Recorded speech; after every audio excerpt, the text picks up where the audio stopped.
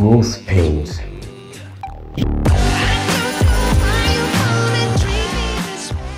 So sometime last year, I was part of a business brunch with Tunji Andrews and a couple of other young budding entrepreneurs. And in that brunch, he mentioned something to all of us. He said, growing is going to be painful. He didn't lie. From hiring new staff to getting them trained to looking for a new office space, fitting out that office space.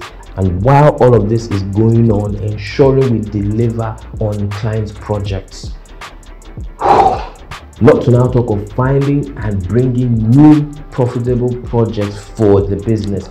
It was not, in fact, what am I saying was, it has not been an easy time. And what has also suffered is our frequency in releasing content onto social media.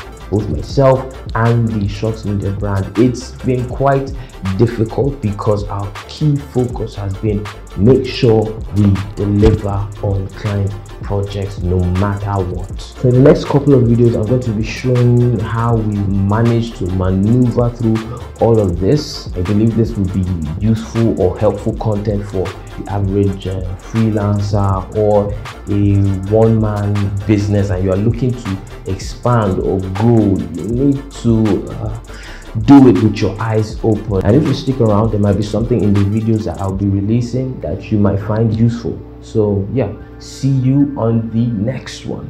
Business to do. Okay.